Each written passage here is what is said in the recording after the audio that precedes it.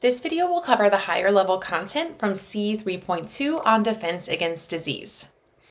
The higher level section of this topic centers around this concept of immunity.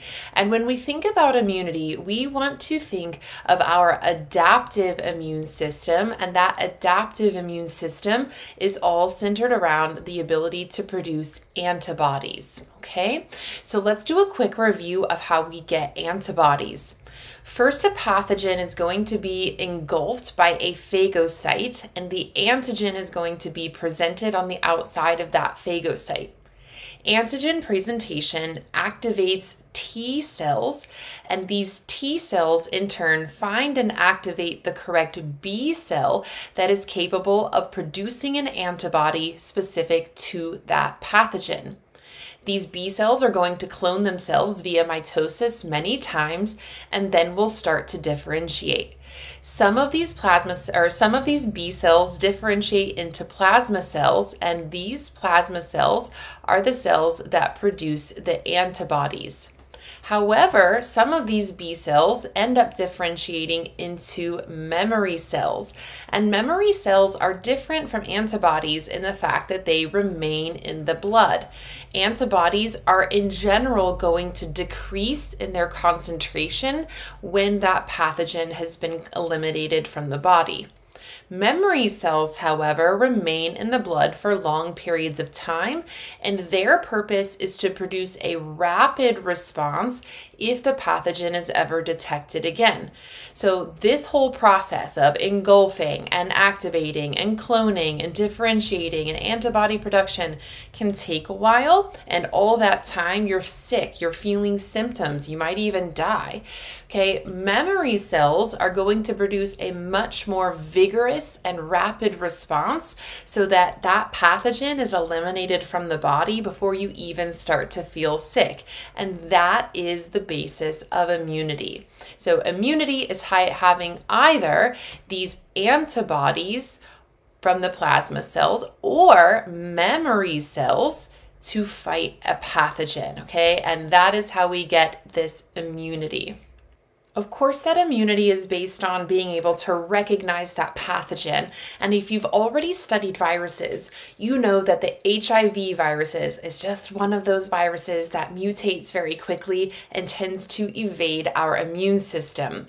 So if you haven't studied it, that's okay. We're going to go through some different material now that's less about virus structure and more about transmission. So HIV stands for Human Immunodeficiency Virus.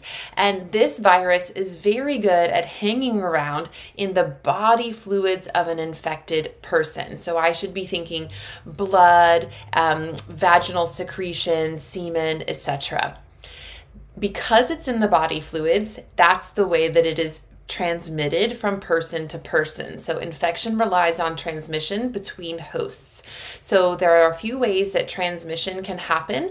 It could be unprotected sex with an infected person, the sharing of needles, so that's blood to blood, transfusion of blood from an infected person, and even during childbirth. So there is a risk to the child if a mother has HIV for contracting that virus. One of the reasons that HIV is so devastating isn't necessarily because of the initial symptoms, but more because it destroys our body's immune system and ability to fight off other pathogens.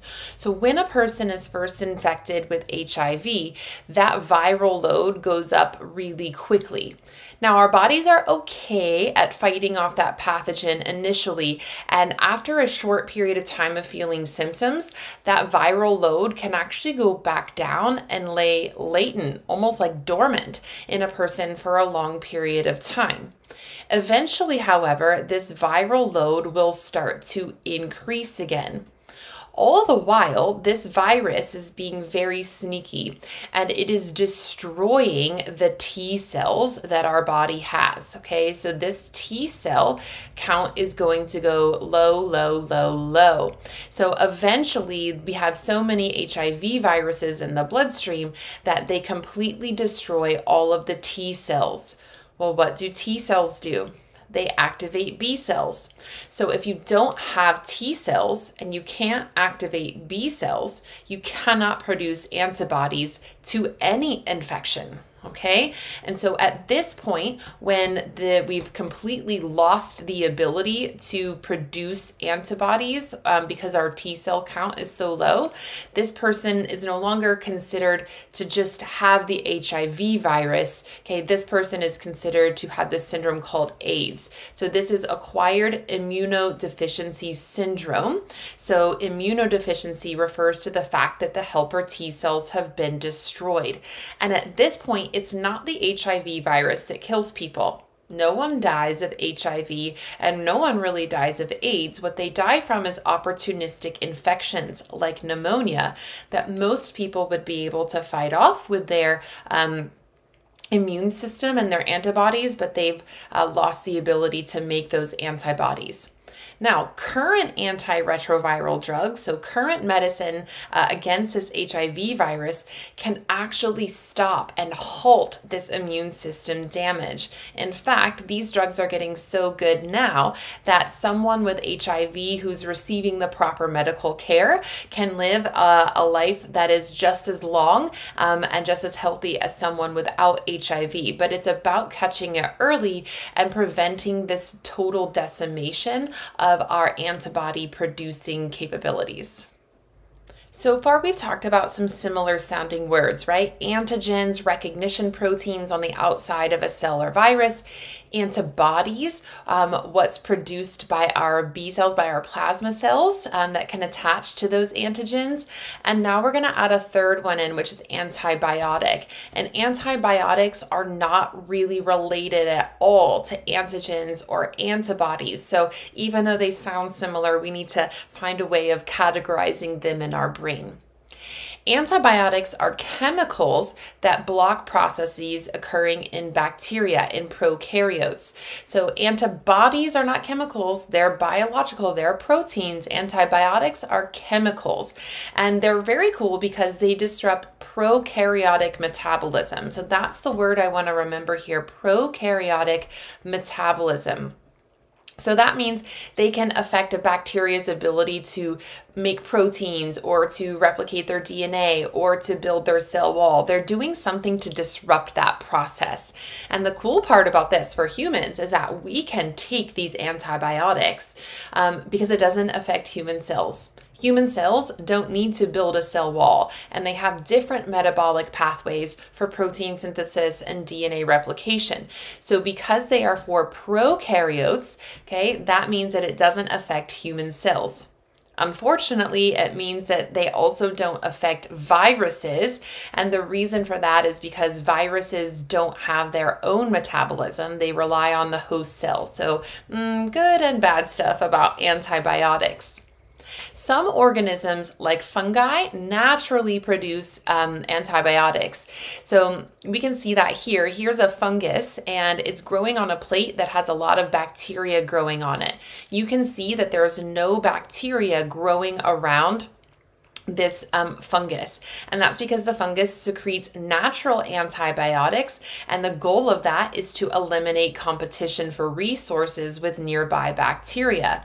This is actually how all of those early antibiotics were discovered and manufactured. We need to remember that with antibiotics, we should only be taking them for bacterial infections. Again, they do not work against viruses because viruses don't have a metabolism. Not only that, but we have to be very careful about developing antibiotic resistance. Now, resistance is caused by a mutation. Mutations occur within individuals and they are random. So whether or not a bacteria can develop a mutation for resistance is totally random. They can't do it just because they want to. Okay, now, when I'm not taking an antibiotic, there's no advantage to that gene for resistance. So if a bacteria has that resistance gene, it doesn't really matter until you start taking an antibiotic. Antibiotics are going to kill the non-resistant bacteria. So all of these bacteria without that resistance gene are going to die. And what that does is it eliminates all the competition. So now all of a sudden, these resistant bacteria have a huge advantage. They're resistant to that antibiotic, and we've eliminated all of their competition. And so that resistant strain becomes the dominant strain. And that means next time I have a bacterial infection and I take the antibiotic, it's not going to work because all of the bacteria are resistant to that antibiotic. What's also scary is that bacteria can do something that you and I cannot do, which is that they can do something called horizontal gene transfer. They can actually pass that gene for resistance onto not only its offspring, but other species. So it can take that gene and give it to nearby bacteria of a totally different species. And then now that species is going to be resistant to the antibiotic. So this is something that we really need to keep an eye on here. We want to make sure that we're only taking antibiotics when absolutely necessary. That means you have a bacterial infection, not viral. That also might mean that we need to restrict the use of antibiotics for farm animals.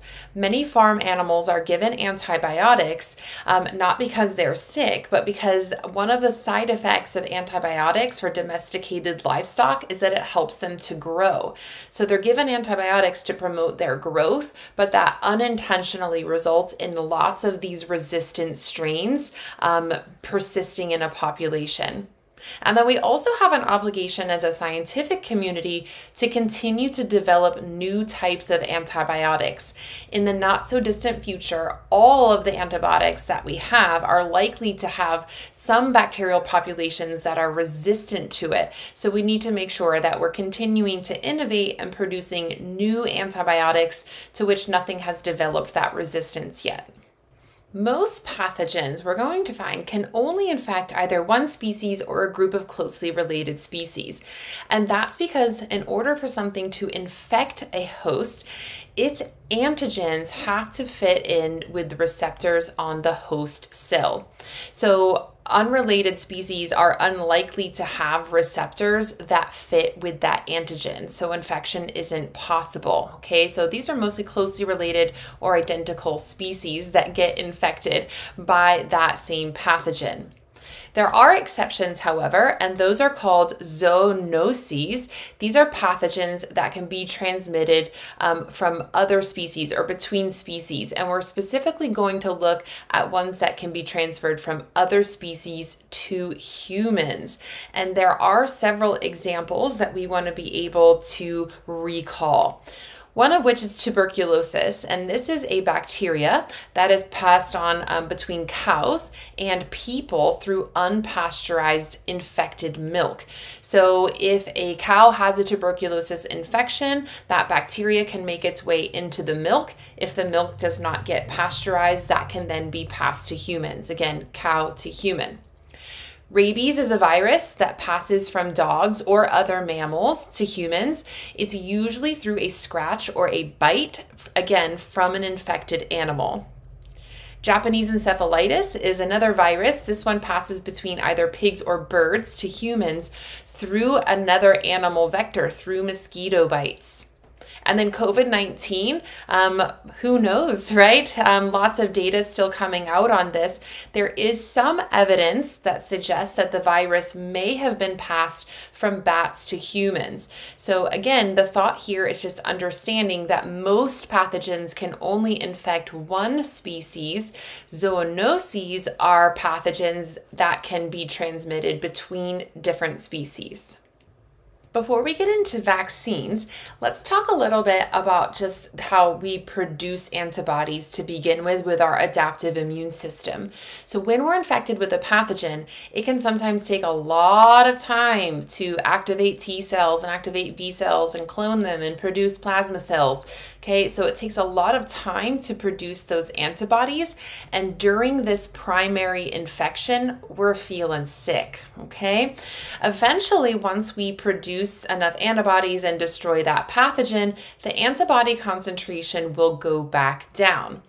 Now, if we have antibodies that remain, or even better, memory cells in our blood that remain after that infection, then the next time that we are exposed to that pathogen, we have a much more vigorous, that means more antibodies, and faster response to that pathogen. And we're able to fight that off before we even feel any symptoms. So this is really the basis of immunity here. What vaccines do is that they initiate an adaptive immune response, okay? So that's that primary, that first time immune response without the symptoms of infection. And this relies on antigens. So there are a couple of ways that this can happen, but basically you want to inject that antigen or make sure that that antigen is in the bloodstream. That way, the phagocytes can ingest it and present it and activate T cells and activate B cells and produce plasma cells and produce memory cells. But I don't want to inject the parts of the pathogen that are going to actually make you sick. So it's a way of kind of like tricking our body into having this first immune response without getting sick, so that next time if we ever come in contact with the real pathogen, we can have a very quick and vigorous immune response without ever feeling the symptoms. So again, this relies on putting that antigen into the bloodstream to initiate that adaptive immune response. And there's a couple of ways that you can do that. You can either inject the antigen directly, and some traditional vaccines still work this way. They'll take this virus and they'll empty out the insides and just take this antigen coating and inject that into our body. Our body has an immune response and produces antibodies for this antigen, but there was nothing on the inside of the virus to make us sick.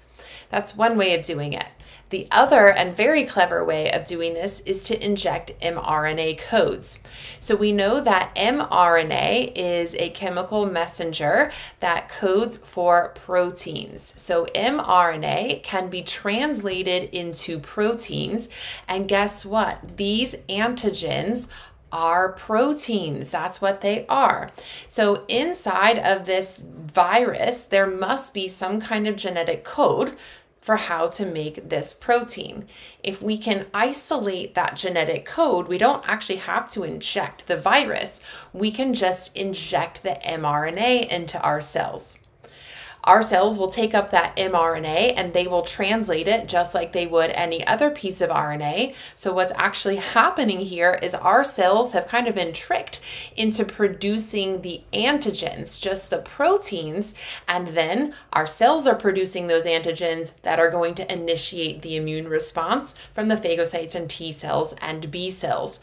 We have not injected any of the viral genetic material that would actually make us sick, just the part for how to make the antigens that elicit that immune response.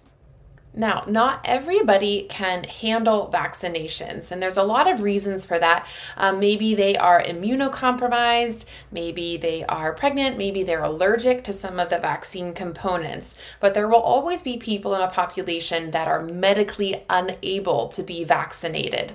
So it's very important for the rest of the population to become vaccinated or develop natural immunity in order to develop herd immunity. And herd immunity is when enough of the population has developed immunity, vaccination or a natural infection, so that the pathogen pretty much disappears. So if we think about how pathogens work, they have to be able to go from host to host to host. That's how they are transmitted. If enough people are vaccinated or have some kind of immunity, then what we're doing is we are eliminating possible hosts for that pathogen and it can't be transmitted. What percent of the population needs to have immunity in order to be considered herd immunity depends on how infectious that pathogen is. If it is not very infectious, you can lower the percentage of the people that need immunity because that virus or that bacteria is spreading very slowly anyways. The more infectious that pathogen is, the higher the percentage of people that must have some kind of immunity in order for herd immunity to be established and to eradicate that pathogen from the wider population. The last part of this topic is about evaluating data from the COVID-19 pandemic. Now, when we say evaluate data, that doesn't mean memorize data. We don't even have all of the data probably yet. What evaluate means is taking the data that is available and being able to look at it in multiple ways. So one of the things that we'll do is we can use this data to calculate percentage. So on the 11th of September 2021, or by that date, in New Zealand, there were 3,510 cases of COVID, that's incidents, and 27 known deaths. What percent of the infections resulted in death? So to calculate percent, okay, I'm going to take the number that resulted in death, so that's 27, and I'm going to divide that by the total number of cases, 3,510. Now, because I want a percentage, once I find this in my calculator, once I do 27 divided by 3,510, I'm going to multiply that by 100. And I'm getting 0.86%, or about that much. Okay, so to calculate percent, it's just one number divided by another number. And once I find that, I'm going to multiply it by 100. One of the more common things that we're going to have to calculate, not only in this topic, but just data questions in general, is percent change. So this is a formula I would definitely try to remember. You won't have this formula available to you. You're expected to know it. To calculate percent change, you're going to take the final minus the initial. Once you have found that, you're going to divide that by the initial value and then multiply by 100. So we'll give this a try. In Norway, in the week of 7th of February 2022, there were 141,784 COVID-19 infections. Okay, so that is my initial value. So I'm just going to circle that here. This is my initial value. All right.